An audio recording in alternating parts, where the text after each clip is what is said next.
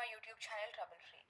In this video, we are going to learn about black box testing in the subject of software engineering. So far you have understood what testing is and what different types of testings are there and all, right? So now let us try to understand what a black box testing is. And after this video, we will learn what is a white box testing, okay? And then you can compare both of them. So let's go. First, in general, what do you mean by a black box? In general, when you listen the word black box, what do you understand by that? So what is happening inside that you don't know?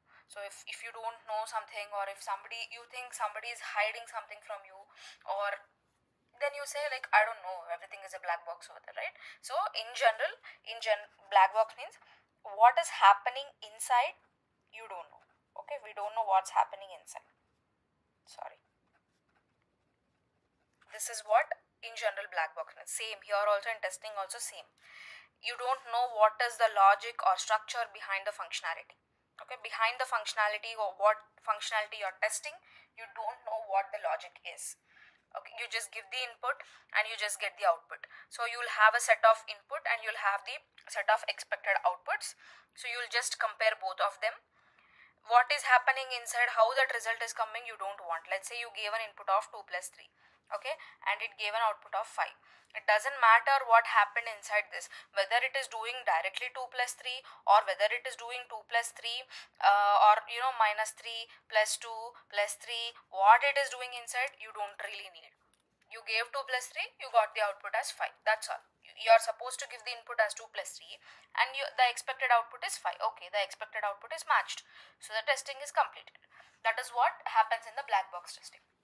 Okay, so what is happening inside you don't know, and the input is given and the just output is checked whether you are getting the expected output or not. Only this thing is checked. Okay, so simple thing that you have to remember in black box testing is, as the name indicates, what happens inside you don't know. Okay, that is the black box testing. How that output is coming and what happens inside, what logic is running, whether that logic is correct or not, whether that is accepted or not, whether that is legal or not, or whatever, whether that is secured or not, nothing you guys are bothered about. Okay, what is happening inside, that is about black box. So I'll give you an example, more detailed example than this, then it will be more clear for you. Example is, let's say you're creating a Gmail account. Okay, so to create a Gmail account, what you will do, okay, first forget about testing and everything. First what you will do, you will go to the website, you will log in, and then you will create the Gmail and you will enter all your details. You will create the Gmail all. So as a customer you're doing that. Okay, but as a tester, what the tester has to test, in case of black box testing, what the tester will do, they will first open gmail.com, they will go to the browser. Okay, they will have all these steps written in the document. Okay, so first, again, maybe there might be another step to open the browser also. So first they will open the browser, okay, and then they will open gmail.com. That means they will enter www.gmail.com.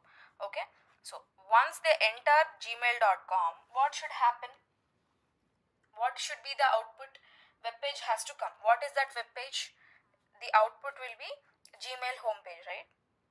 You will have a page where it will ask you to sign in or create a new account. All those things will be there. That web page has to come. Did that page come or not? Yes, it came. Then the test passed. Okay, how that page got loaded internally, what is happening, how many seconds it took, what server it is hitting, which location server it is hitting, or what is happening inside, you don't want. What programming language did they use to develop that web page? Nothing you want. You just will enter www.gmail.com. web page is opened or not opened, expected output matched. So this is completed. Next, here you will have a create account button. Let's say you will click on that button. Okay, clicking on that button is an input. What will be the output when you click on the create account? What is the output? The output would be the page where you enter your username and password, right? You will have a page where you enter your username and where you enter your password. Whether this page is displayed or not. Yes, displayed, correct. Test case passed. How this page is displayed, all that details you don't want. Next, same here also. You will enter the username and password, and then are you able to enter the username and password or not? Yes, you are able to enter. Done. click on sign in or sign up button. Once you click on sign in or sign up button, what it should happen, it has to say you that the account has been successfully created or something. So like that, what is the input, what is the output, that's all. Okay, and it is mostly done by testers or QA, and in order to do this, no programming knowledge is required. Yes, obviously no programming knowledge is required, right? You're just blindly seeing, blindly comparing the screens or blindly comparing the outputs. So for that you don't need any programming knowledge. And then in this there are like 3 types. You have regression testing, you have system testing, and you have acceptance testing. So about these we will be learning in detail in the next coming videos, but for now the only thing that you have to remember in case of black box testing is internal logic you don't know.